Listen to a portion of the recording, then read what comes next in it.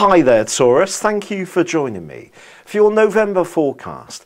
Right at the start of this month, your ruler Venus and Mercury move as a duo into a new, more pragmatic part of your scope. Now, they have been very playful in October. Now they're asking you to take things rather more seriously. What they can do is give you a can-do attitude, which can impress an employer and colleagues alike. A cheerful approach to tasks certainly can win you favours. However, there is a full moon on the 10th, one which suggests that the relationship may reach a bit of a sticking point. Fortunately, Mars moves into a superb position for you on the 11th. And by the 15th, it's going to be forging an amazing link with Pluto that's going to last through to the end of this month.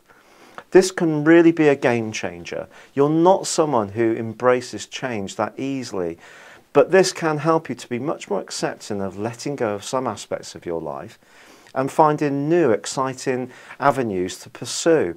And you can show a real go-getting approach to life. There is, towards the end of this month, an important solar eclipse.